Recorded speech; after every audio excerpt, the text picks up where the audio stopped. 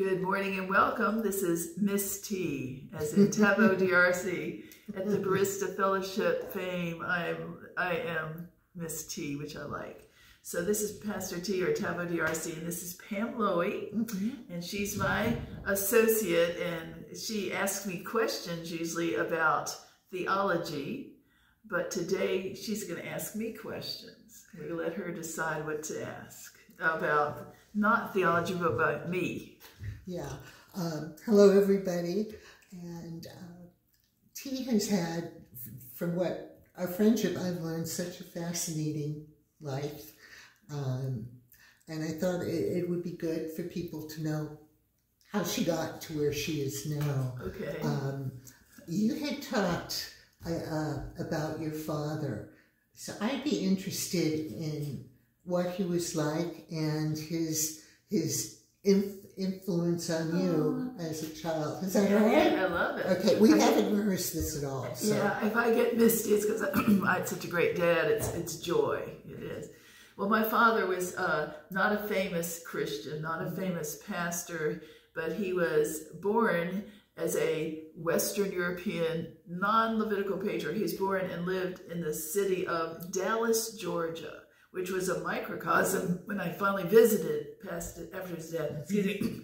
So he grew up, and he grew up in a town that he should have been racist. He should have been accusing people, but he was not a racist at all. I never heard any, what I call word curse theology. I never heard any accusation about race, religion, or any other tribe. And he was a great husband to my mother. They were friends. They were in love, and it was a great, healthy, non-dysfunctional role model. So when I think of my father, I think of the contrast of that it was by God's grace that I couldn't have made this happen, that I look back in my collective hard drive of life, emotional love tank, as someone has said, and I hear peace. I hear and I feel, I see the Lord, the real Christian, the real type of real servant leader who went about doing good. He didn't cause trouble. He talked to people like they were just really natural, respectable people, all colors, all levels of society. And when I would go to we lived in a little town, we had a church, and he also taught school. I went with him at times to the grocery store. I went at times when he went to the barber shop, and I was like 8 or 10. And 8 or 9, and he would just talk to people. He'd hear their stories, the person at the cash register. He was humble, and I really fashioned what I'd like to be like from my father in that way, just as a Christian leader. Now, he was a pastor? Yes.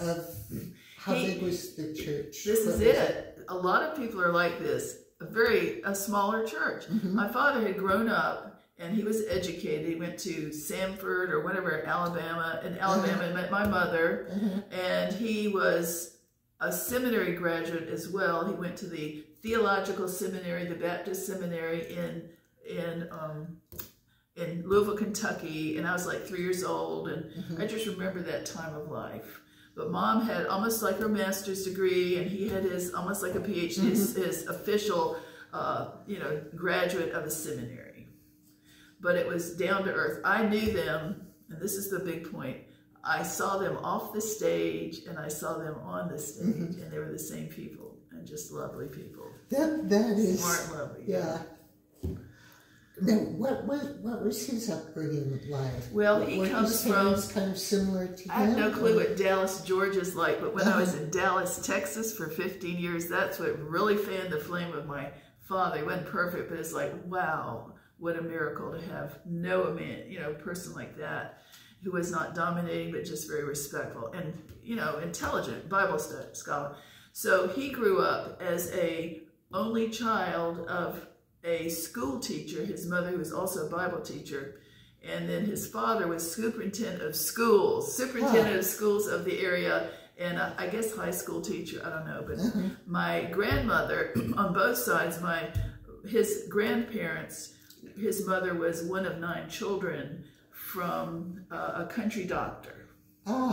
So all I know is that they were quality people, and they were unsung. They weren't famous, and hey, everybody's equal. So your mother, What was her background? Now my mother, my mother had more of what one would say a pedigree. And when I was a Jesus person, about 17, going to college, about 18, I thought, I don't want to know all your pedigree. But I knew her loving family, and they came from, I know my grandfather, Augustus Tavo Simmons, had founded like 7 in Alabama, Birmingham area, founded 7 insurance companies. He played in golf tournaments. They had prizes way back when. And my grandmother they joined the country club and all those things, but they were Christians. That's what I meant. They are Christians. They were not slave owners. Well, they were not people who were haughty. There's a difference if you got in a situation of society, handed it, let's say, but it's how you treat people. And nobody was a stranger. Nobody was unequal or biased in my family. I never heard anything. It was shocking too, because when I grew up, it was the civil rights movement, and you hear all this fighting and racism on TV. But I never heard that in my house. And they were from Birmingham, Alabama for a while. So that is incredible. So my mother's side came from, my mother's side, I don't want to write a film, we've got a, but I'm interested. But mother's side they were Christians first. They chose Christ first. But mom was in a place, and I don't want to get into it because I'm not like that. It bothers me really.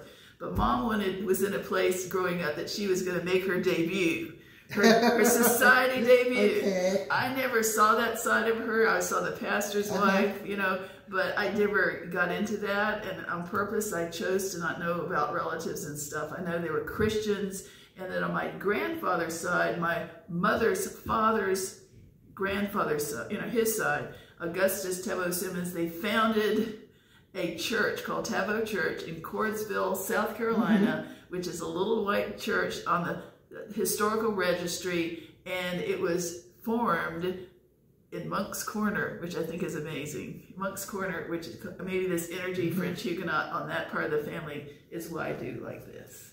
So God is good, but nobody was Pentecostal, nobody was Spirit-filled, nobody was heretical that I know of. All I know is that I remember them like Billy Graham type folk. Yeah. So anything else? We can make snippets of this. We can make snippets of this. Yeah. If we have time, you came from, it sounds like a very secure, loving family. Then later in life, when you faced difficulties. Well, like we all do. We all face difficulties. I felt how did that help you? And exactly, we can do another part another time. But I want to get. That's a great question. When I grew up, I couldn't have gotten it. It was by grace. God needed it for now. There was no whelp or whelm. There was no Levitical patriarchy. There was no racism. It was just like amazing in hindsight. I didn't know what I'd face later. Studying the body of Christ, sent to study, which was my choice. God said, do it. I said, yeah, that sounds fine. No problem. But back then, I didn't know. All I heard was people they never spoke in tongues. Nobody did. Back then, I heard them. They were led by the Holy Spirit, though. Methodists, Baptists, Presbyterians. I never heard all the, whatever this spins. I never heard all these big teachings of theology. It's like love the Lord, like Billy Graham. That's what it was. So that's how I grew up, in a holy fear of the Lord, that were quality, down to earth, smart people, but it was servant leadership with fun. I remember the humor in our family. Now my aunt, I'll tell you briefly, because we have to watch our battery on rumble here. Yeah. All right, our storage. So my aunt had been my mother's sister. My mother had a sister and a brother. She was the youngest, and so her sister was a Episcopal rector's wife for a long time, had 4 children. Then he committed the A word with somebody, and they divorced. And so we took them up in Virginia, where we'd moved for the church, and lived with their cousins lived with me for a while. And because of that, they had brought with them, my aunt was sickly, and they brought with them an African-American nurse, nanny. And she lived with us, and that was God in hindsight, because I was able to be like hang out with everybody, or equal, everybody's fun, we had family feel, and I thought, oh, they're human. I never thought that much, but in hindsight I think, people are human, because they're human, no matter what their skin. So I have a lot of history of respect given to me, and I want to give it back. That's all. Any other questions before we stop this one? We'll go to the harder part we'll do later. Yeah, that was my question. Yeah. My next question was what was most challenging for you in your journey? But maybe we should leave that for next time. My most challenging in my journey, we'll start the part 2 another time, where it's the more, you know, big part. But my most challenging party was me until the hard part, till later, till I was 21 and on. My hard part was, who am I? What am I? And I was so quiet.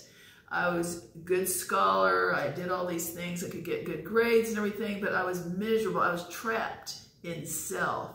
And that's what my real big testimony is. God liberated me. He did. God in his goodness.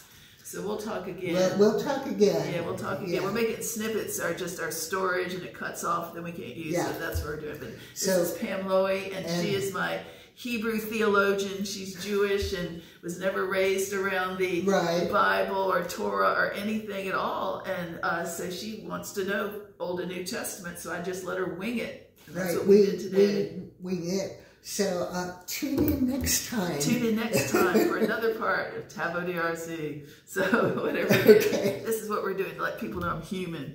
God bless. Bye-bye.